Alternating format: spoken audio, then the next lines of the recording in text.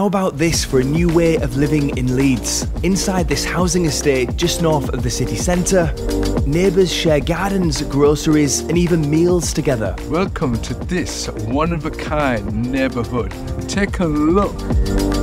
It's called Chaco, short for Chapeltown Cohousing, and is now officially open, 13 years after the idea was first conceived.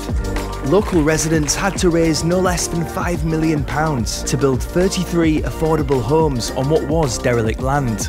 The concept is simple: to encourage community with shared facilities and skills. I'm not the best at DIY, but we've got people here who've been doing it for 30, 40 years.